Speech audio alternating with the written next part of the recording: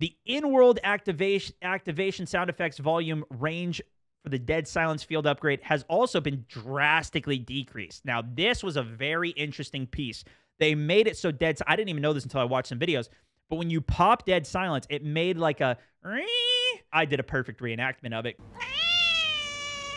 It made a large sound, so you could tell, oh, let me look over here. There's going to be somebody pushing me with Dead Silence from over here because they just popped it.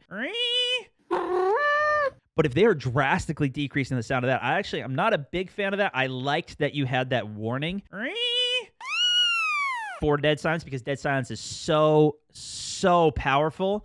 But at the same time, there is still a period where you have to actually activate Dead Silence, whereas right now, you pop Dead Silence, it's immediately into effect. Back in Black Ops 4 Blackout, you pop Dead Silence immediately into effect. You just pop up a little menu, click it, and it's activated for a short period of time. So, it's at least not as powerful as what it was in the previous games.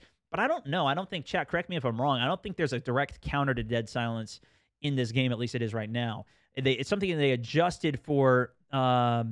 Warzone 1, after quite a period of time, it at least took them 2 years, they made it so high alert then allowed you to hear people with Dead Silence. I don't know if there's a direct counter for it in this game. I haven't gone through all the perks yet. You guys can let me know in the comments as well.